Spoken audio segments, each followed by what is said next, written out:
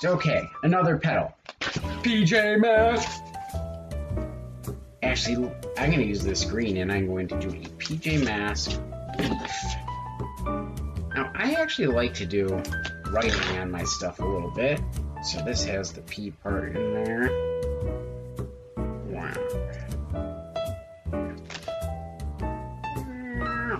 Right around there. Hopefully, for your guys' sakes, I'll fast forward parts of this video so you don't have to watch me cutting stuff out and drawing it. Boring. Of course, I suppose you could always just fast forward it instead of watching me do it, but you might miss something vital.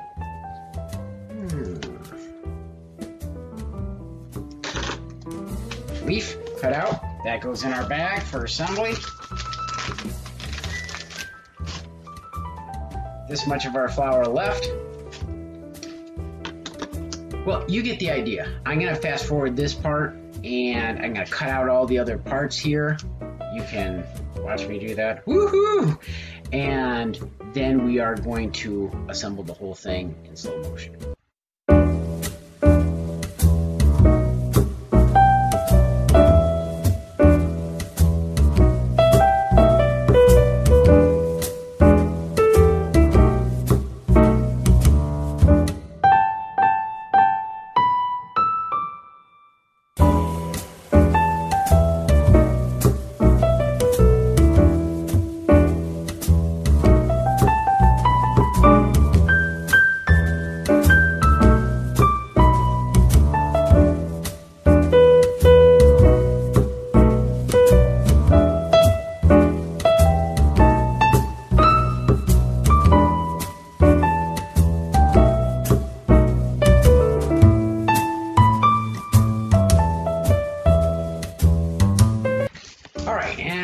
I can start talking now because I will probably start putting this fast forward at this point. Okay, so you should have a collection of all of your little clippings somewhere. Hopefully they aren't just laying around your table, otherwise they start to make a real mess. And you want to get these guys out and start assembling on here on your background, your flower. Now, this is sort of like the puzzle making part here. You may have forgotten exactly what your drawing looked like originally. I know, I have not. My mind is like a steel trap. You want to assemble these guys.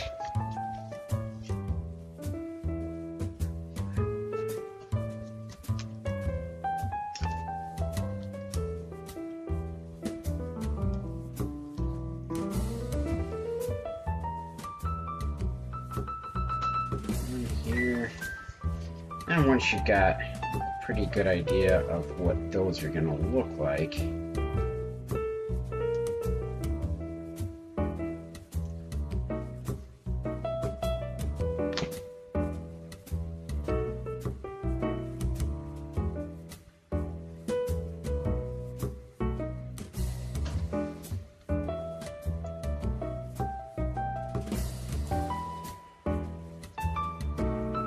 you can start your gluing. Alright, so gluing, paste somewhere. Just start with your big pieces first. Paste these guys down.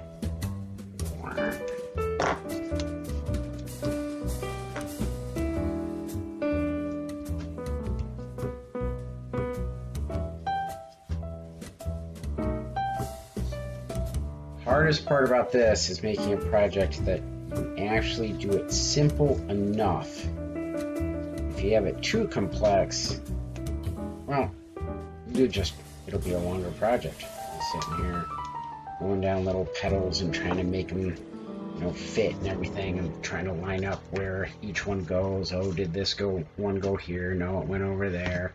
And especially bad if you start gluing them down because you're not paying attention. Then you have to peel them up.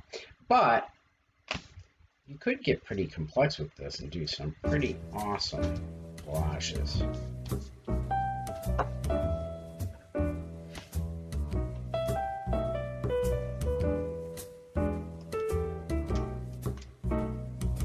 also don't like to put the paste on too vigorously because I like it to look like there's pieces that are kind of peeling up and off of the page, which makes it a little bit three-dimensional.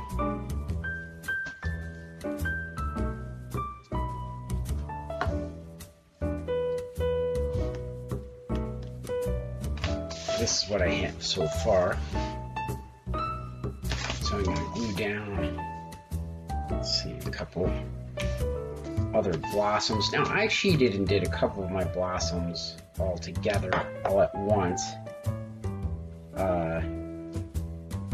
And you could do each, not blossoms, but petals. You can do each petal individually, depending on how many you have. It may or may not take a little while.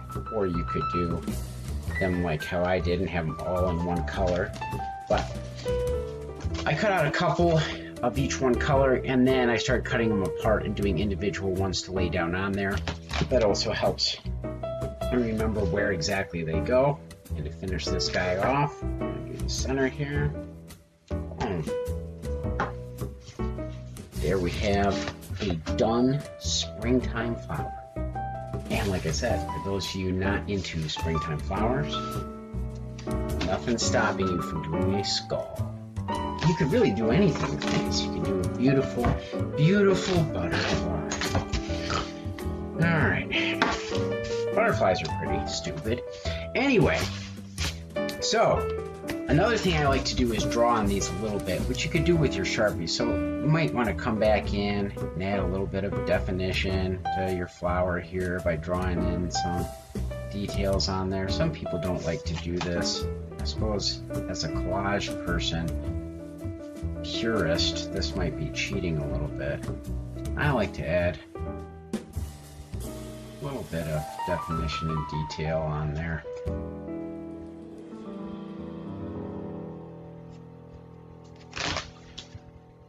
And we're done.